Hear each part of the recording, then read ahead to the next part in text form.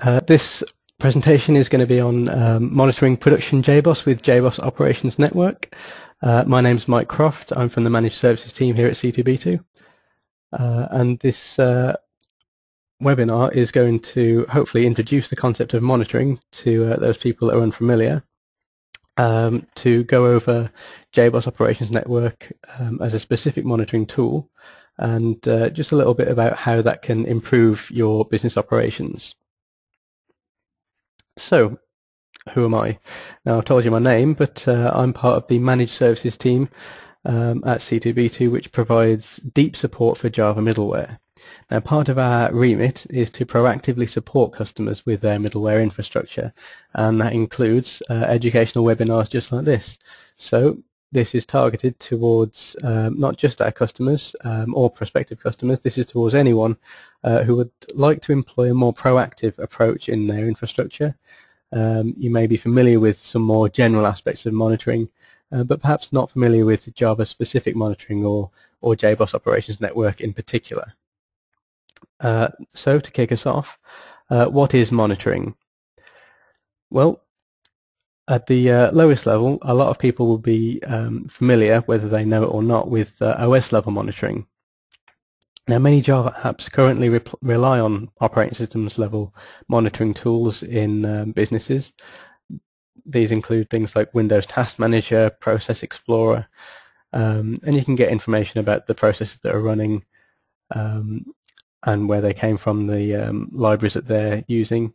But often this monitors the wrong sort of information. Just by way of an example, the amount of memory used by the JVM process will simply be the size of the Java heap. And from that, in Task Manager, we would have no idea of how much of that heap is actually free, or any details on perhaps the split between nursery and tenured objects, or any details about garbage collection. So in a nutshell, with OS level monitoring, you'll miss out on key information. You'll know that your server's gone down, but not necessarily why it went down. And this is where JMX steps in. JMX stands for Java Management Extensions, and it's a Java standard API, so it's very widely used, and includes information on the JVM itself, like, as I've mentioned, data on heap size, GC operation, thread statistics, all of which will completely miss out with OS level monitoring. These are exposed with MBeans, so the applications that you write can take advantage of this API to be manageable through JMX-enabled monitoring tools. So how does John use this data? Well, JBoss Operations Network is just one of many tools which use the JMX standard. John in particular will use data gathered via JMX API to allow for monitoring. It will show you data for all key processes of the underlying infrastructure. It provides alerting options, so you can see that it provides support for incident availability and problem management. Now the key thing here is that it enables businesses to be proactive to support things like service level agreements. You can see that your server looks unhealthy before it goes down, for instance. It allows for operations as well, so actions can be taken in response to incidents and problems. So if it does get to the stage where something goes wrong, you can have an automated system to cope with that. It does also allow for change management, integration with service desks for notification and incident management, but that is a little outside the scope of what we're looking at here today. So just a little bit more detail about John in particular. Those things that I've mentioned just now are really, they're common to a lot of monitoring tools. All will implement those in various different ways. And obviously, because I've mentioned them in this presentation, John implements all of them. So specifically then, a lot of you will have heard about JBoss Operations Network, or in the guise of RHQ. Now, RHQ is the unsupported by the vendor upstream product. So John is positioned as the more stable enterprise release. Now, both products are very similar, so what applies to one will more often than not apply to both. Now that means that it's always a good idea when checking documentation online, if you've got John, check RHQ as well. Most of the information online will apply to both, and it's always worth checking both sources before you move on. John and RHQ is a combination of a server based on an embedded JBoss application server and a collection of agents, which are usually installed per machine. So each agent will gather data via plugins on the applications that you've got installed on that machine and report back to the server. Now, plugins are the driving force behind John. There are plugins available from Red Hat that come with John and that come with RHQ. Not all of the ones that come with RHQ are supported, so you won't find all of those come with John. And they're configured to monitor common Java applications, so for instance databases like Postgres, application servers, ESBs, all very common tools are the ones that are supported. They do also supply generic plugins, so just a generic database plugin, for instance. And this is especially useful if you have some sort of exotic JMX supporting database that doesn't have a plugin already. It allows you to have a point from which you can extend your plugin to support more databases than are supported from RHQ, from Red Hat. And the only prerequisites are a supported database and Java. Now currently the only supported databases at the time of delivering this webinar are Postgres or Oracle database, though it is possible to use either SQL Server or RHQ or John's embedded database. It's not supported by Red Hat, so it's not advisable to use either of those in production. So now just a little on gathering metrics in John. Now, first of all, if you are unfamiliar with this sort of monitoring tool, you'll need to know what metrics are available before you can decide that you want to gather them. Now, some things are quite obvious that you'd want to gather. So, for instance, memory usage. A big disaster in a production system is an out-of-memory error, for instance, brings your entire applications to a halt. Users can't access the applications that you're providing. That's something that you want to have configurable metrics on, so you can see, is my server using a high amount of memory before it gets to the out-of-memory error? And you can see historical reports. Now, as I've mentioned before, JMX enables John to expose information on the operation of the JVM, but all this data actually goes very deep down, even to individual components of applications that you may have deployed to your app server, for instance, or your ESB. Now, what it comes down to is how that application makes use of the JMX API and the plugin that John uses to interact with the metrics exposed by the application. So just to clarify that statement a little bit, each application, whether it's an application that you've deployed yourself to the database or an app server, each will implement parts of the JMX API themselves, and depending on what they make available, plugins can be used to interact with that information. Because this is so widely used, there are a huge amount of metrics available. They vary per application, as I've said, and even per plugin. Now, it is possible to include support for JMX in your own applications, so you can write in exposed services and data in your own applications, but it is very involved, and again, it's far outside the scope of this webinar. Configuring them, well, John makes it very easy to configure the gathering of metrics by listing all of those which are available to the plugin and allowing you to decide at the time interval for gathering data on each. So when you're actually looking at John, looking at the admin console screen, you'll see that there's a list of all of the different pieces of data that you can gather. So the maximum response time for a particular application. You might find that a particular application gets hammered at a certain time of the year or certain time of the week. You can monitor the maximum or average response time and make decisions on how to adjust for that and predict those sorts of variable usages of your applications. Off the back of that, it is obviously very useful to be able to configure alerts off these metrics. Now, I've mentioned alerts on heap size and memory usage. I've mentioned alerts on response time, or mentioned gathering metrics on those things. That's often not particularly useful if those metrics are gathered when you're asleep in bed.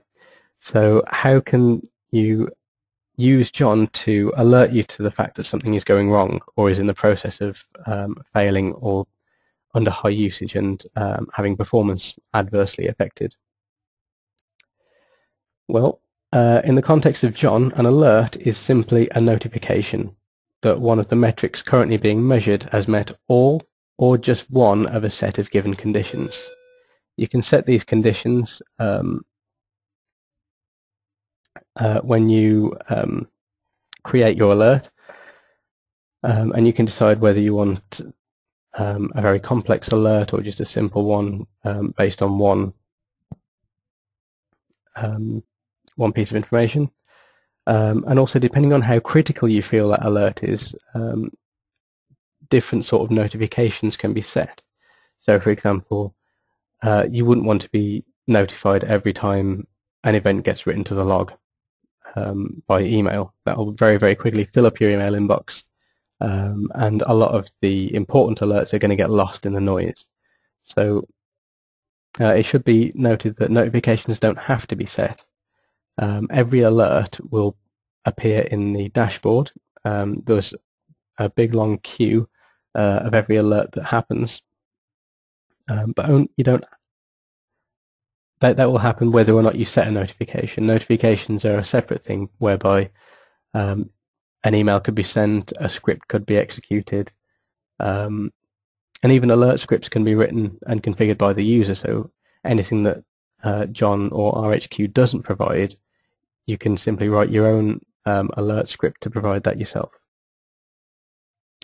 Setting new alerts, well, an alert can be set for any available metric. So if you can measure it and see it on the on a graph in a metric, or if it's something that you can schedule to be gathered, then that's something that you can set an alert for. And you can set an alert for different sorts of actions that happen on that metric. So again, talking about memory, you can set it to alert you if memory usage of the tenured heap goes above a certain level, or the nursery heap goes above a certain level. You don't even have to do it with that level of granularity. You can do it across the entire heap as well.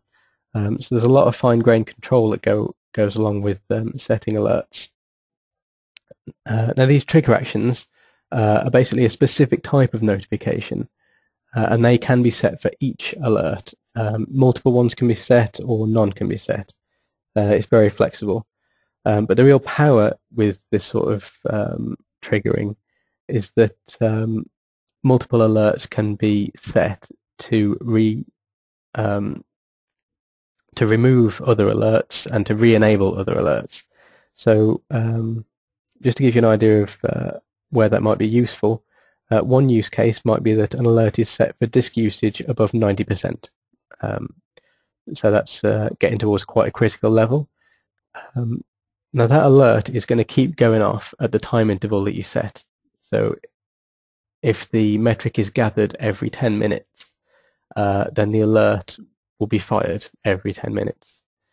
Now what you can do is then disable that alert after the notification has been sent that this critical thing has happened, so that you don't get every 10 minutes a new alert on the queue, and find that, again, you get the same problem as before, where the bit of information is critical and useful, but it's creating a lot of noise. But the problem obviously with disabling an alert is that now the next time that happens and the next time it's a genuine problem, you won't get alerted.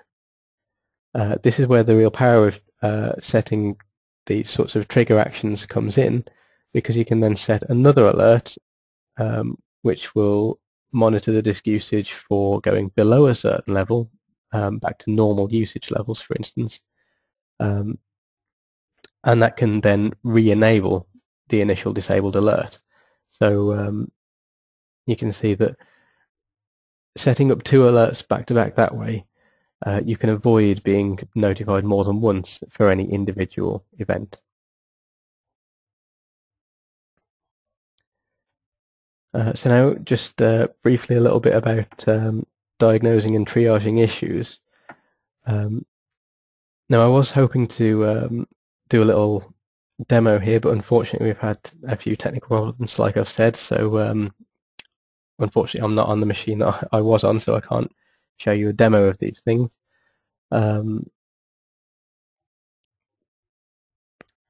Just a quick overview of some of the sorts of things that are very common in business applications. Some of the things that we see very often are a cause for great concern for businesses. These are the sorts of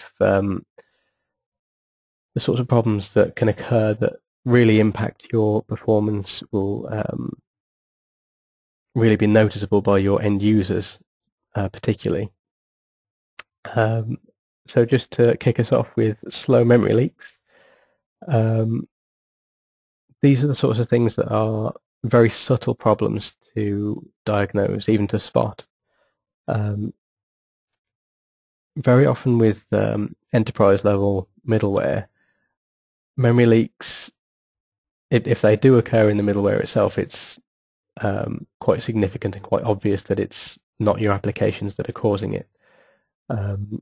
Memory leaks that happen in your applications may be a little bit more subtle, a little bit more tricky to diagnose, especially when you've got tens or even hundreds of applications running on a server. So looking at a slow memory leak, what we really need to do is look over a historical large amount of data. And what John will give you is a graph to show you the heap usage over time. You can specify the sorts of things that you want to be graphed. So you can see how perhaps your tenured heap isn't being reduced during global mark and sweep garbage collections. This sort of thing is often an indicator that when your tenured heap doesn't ever decrease in size, that maybe there are a few hard references in your applications that need to be redressed and made to be weak references, so that the garbage collector can collect these objects. John provides graphs, detailed graph tabs. Now with each different metric that you can configure per JVM, and for each aspect of the JVM, you can then add these graphs to either your JVM monitoring tab, or you can even add it to your global dashboard if it's a very important, very vital server or JVM that you're looking at. You can add it to your dashboard just to give you an extra level of clarity there. For poor performance, this is something where you'll want to be able to monitor CPU usage. And John does not only show you details of Java applications and Java Java metrics, it will also show you some of the OS level diagnostics that I mentioned previously. So it will show you CPU usage per core. It will show you details on your file system. I mentioned a disk usage use case earlier. And this sort of noticing of poor performance also ties in with usage patterns. You can configure metrics like I mentioned about response times. So each time you get an inordinately long response time for a request from an end user. You can easily spot with historical graphs the generic usage pattern that might come with this. For instance, if you were a betting company and you were trying to implement live betting with live odds during a football match, for instance, you will easily be able to see, during different times of the match, whether response time really drops down to an unacceptable level. You can then sort of include triggered alerts to do something about that, to notify someone who can then change something in the server. Similar to being able to react to a denial of service, whether it's an attack or it's just a high volume of requests. These alerts can be set to execute a script. And as I said before, you can configure your own notifications for each alert, and your notification might be this script. If you're running an elastic configuration, one of my colleagues at C2B2 has written a blog on this recently, which you can find on our website, about using an elastic infrastructure. These sorts of alerts can be configured to reorganize your cloud server, give it more memory, give it more CPU power for the length of time that you're seeing high volumes of usage.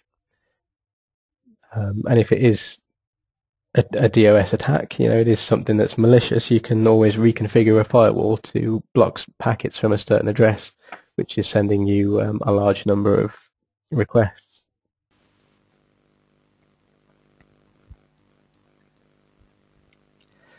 So now that I've gone through gathering metrics, configuring alerts, and the diagnosis and triaging of issues, I'll just give you a little demonstration of the power of John when used to monitor particularly JBoss servers. So this is the main screen that you'll be presented with on installing John. We've got our dashboard here which can be configured, and we'll have a look at that when we go through. The key thing to look at is really the inventory. So we'll just open that up. Down the side we have our resources. There's a discovery queue for those resources that we have plugins installed for that have detected maybe an application server or a database that exists on the system, or the system where the agent is installed, that haven't yet been added to the server to monitor. This is where you'll find them. There's a grayed out import button at the bottom there that can be used to import all the desired ones. So if we look at all resources, you can see just the sheer wealth of things that are available to you in John. This is really, really fine-grained stuff here. Really goes in quite deep with the system. Looking into platforms, we'll get a slightly more tidy view, if you want to call it that. So this is the machine that I've got it installed on. Clicking on that will give me a view of this machine. Now each agent that you install on a different machine will give you this sort of view of on a per machine basis, so that we can look in and have a look at what's going on and really get a lot of control over what we're viewing, and organize it in such a way that it doesn't look quite such a mess as when we look at everything all in one view. So to start off with, we'll look at application servers. This is just the RHQ server. This is the John server that I've installed. As I mentioned before, RHQ and John are fairly interchangeable. RHQ is the upstream version, but you will still see it referred to as RHQ in certain situations like this one. So in the actual John server, it comes with an embedded application server, and that's what this is showing us. So clicking on this will take us to the server overview, and you can see we've got a similar dashboard as we had for the machine overview that I was just on. Now we've got different resources. All these different resources and measurements are different per plugin. So for each metric that you want to install, it's going to be quite a good idea to have some way of finding out what it is that this plugin provides. So if we look under the monitoring tab, we can see what our schedules are. Now these schedules are just a list of all the things that are available and whether or not we're monitoring them. So when you're looking to gather new metrics or think about what sort of things you want to monitor, this is a great starting point. Now you see that my collection intervals here are quite small. That's just for demonstration purposes, so that I can have a lot of data to give you. Obviously you wouldn't want to collect quite so often, especially not on a production server. But down the left here we have the name of the metric, a brief description of what it does. This option here will tell you whether it's enabled or not, and the collection interval. To enable new metrics, simply select. You can either click enable or disable down here, or you can change the collection interval. So I'll change that from 20 minutes to 10. When we press set, it will automatically be enabled, as you can see there. Now for alerts, we get a similar thing. We get a dedicated tab. As you can see, I've got no alerts on this server as yet. So let's have a look at the definitions tab. Now this is where we can add new alerts. So I'll just take you through that process quickly. I'll just call it my new alert. Priority medium enabled, yes. Obviously when it gets created you want it to start up enabled. There are certain circumstances where you might not want it to start up enabled if your business needs required that. But further on the flow we want to check all of these tabs and make sure that we've set things, otherwise the alert will be useless. At the moment we're firing an alert when any of 0 conditions are true, so we'll need to add a condition. Now again, each of these is going to be different for, not only based on the plugin but based on the particular resource within that plugin. So you can see down the left, this JBoss Application Server plugin gives you the server overview, it shows you the alert subsystem, gives you a lot of JVM stuff which we'll go into in a minute. It shows you things per application, and we can set things at that level of granularity. And each view of that for each alert will get different conditions available here. So just like with the monitoring tab, it's an awful lot to remember, and it's always worth just having a check and noting down things that you might find useful in the future, even if you don't want to set up an alert right away on that thing. So just to carry on through this example, we'll set a condition on availability change. So we want to know when the server goes down. We'll press OK. A notification, at the moment, none are set. Now that doesn't mean that you'll never see an alert. If you were to click back into the dashboard, there's an alert window there which will show you all the alerts that you've got configured and when they get triggered. The notifications are much more dynamic. They're much more proactive than that. They're not just something that's passive and that will wait for you to come and have a look at it. You can set actions that will happen. Again, these are all configurable. These notification senders to system users will only give you a list of registered users. At the moment, just the RHQ admin super user is available. We can send direct emails, which gives me an email box. So for example, if it's a very serious alert, then perhaps we'd want to send an email to the IT manager, who can then make decisions based on that. And there are other things like CLI scripts, which we'll look into shortly, and other different notifications there. So I'll just add a system user one. Now, if that doesn't have any sort of email or contact details set in the RHQ admin user profile, then that's not going to do much notifying.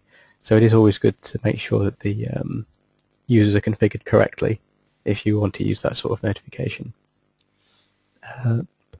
Recovery alerts, I actually mentioned earlier in this webinar.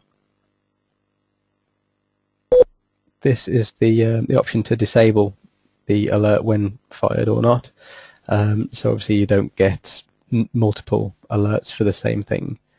Now you might notice that this drop-down box here just says none.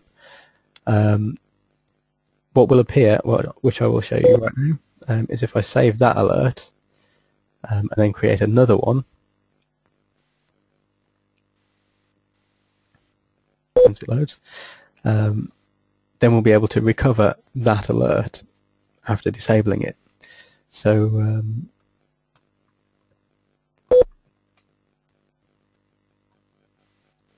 under this recover alert box, now we've got the alert that we just created. So now when this second alert gets fired, my new alert will be re-enabled. Now if you remember that we've got this in the general properties to start one enabled or start one disabled. That's the sort of situation where you might want to start one disabled. Okay, so just moving on to the diagnosis and triaging of issues. I'll just revisit a few of the things that I've mentioned previously when talking about the slides. So for slow memory leaks, I mentioned it's always good to have a look at the JVM, particularly historical data on the memory subsystem. So you can see for each level of the JVM, we've got a lot of things for the memory to look at. Now you'll notice that the tab that I was just on persists across different aspects of the John console there. So do bear that in mind. If something comes up and it's blank, that'll be why. So here we've got committed and non-heap committed measurements. We've got graphs on that. Those can be clicked, and we can configure how fine detailed we want to look at that. So this is just the last hour that this has been running. Obviously this server isn't really doing much, so there's not a lot to look at on this graph. But when you're looking for slow memory leaks, you really need to look at historical data, and this is where you'll find it. So looking further into the actual garbage collection data, this is the mark and sweep section, which is obviously going to be what's acting on your tenured heap. So we can see the collection count per minute has spiked twice in this little graph, and it correlates with the collection time per minute. So this is going to be mark and sweep only collections. It's not going to include these two graphs. It's not going to include scavenger collections, which is on the other metric there. Here we've got the collection time per minute, so if you've got any mark and sweep which takes a particular length of time, let's just increase the range there. So now we can see earlier mark and sweep collection times. We've got a slow one there, and they're gradually increasing. That's because I started this server not long before that first mark and sweep that you can see on the graph. So that's what we would expect from that sort of data. In terms of poor performance, we'll need to look at CPU data first of all.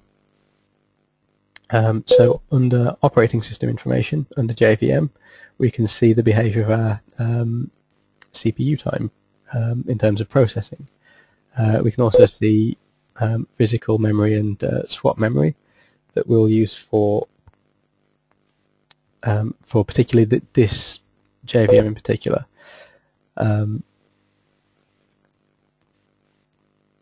Now, when you're looking at poor performance and also I mentioned usage patterns, it's going to be good to be able to look at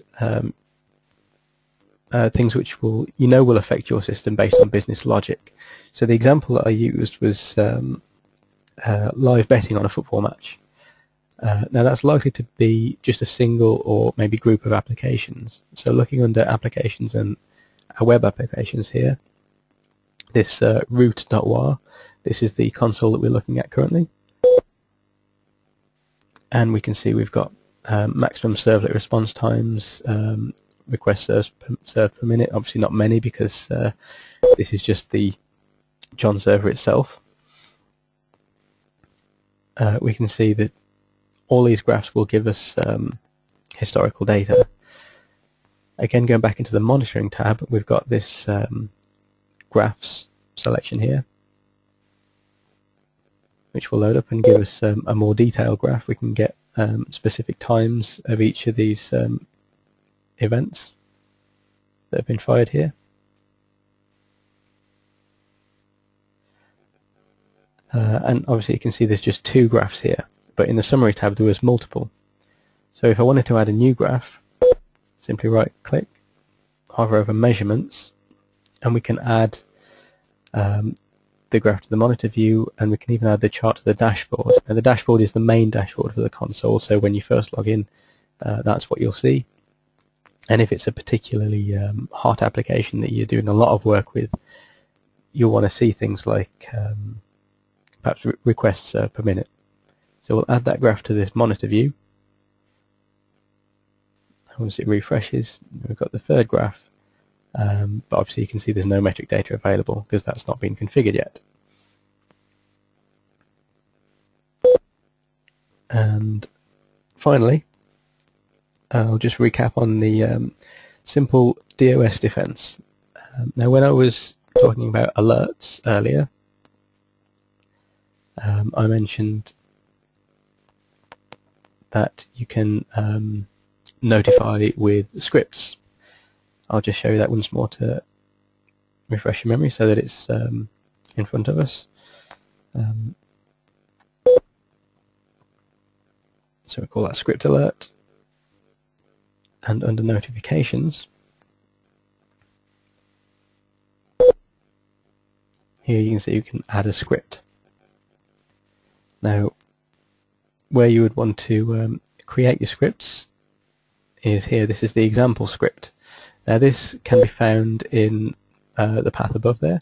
So this is my JBoss home, and I've installed my John server under the John directory, and it's just in the John server home /alert scripts in the same folder as your /bin directory. Inside there you'll find this example.rb, which is a Ruby script, and just a simple example of how to send an alert and do a bit of processing on it. So for example, if you had a very high volume of requests on a certain from a certain IP address, a certain port, then you could perhaps block that port for a certain length of time, or block that IP address, make firewall changes. If you're running an elastic infrastructure on a cloud, for instance, you might want to increase your capacity if you would expect that sort of usage pattern. And finally, just as a brief summary of what we've covered today, we've seen what monitoring is from a Java perspective. We've seen how the JMX API makes a very large amount of operations data available, and how that can provide control for Java applications. I've talked about how John and RHQ use the JMX standard to great effect to allow gathering of metrics to see historical data on more subtle memory problems. How alerts can be configured to allow operations teams to proactively comply with service level agreements, and to help in the diagnosis of some common and some quite important problems there. Now the key advantage of John is that all of this can be achieved in a highly scalable way. One large customer of C2B2's has implemented a John-based monitoring solution over hundreds of machines to monitor JMS transactions, among other things. And also, as we've seen, the metrics that are available are incredibly detailed, down to individual components of deployed applications. And of course, finally, the biggest advantage to using John is that C2B2 can provide you with advanced technical support. Now, I mentioned at the beginning that RHQ is the unsupported flavor from the vendor, but we do offer support for both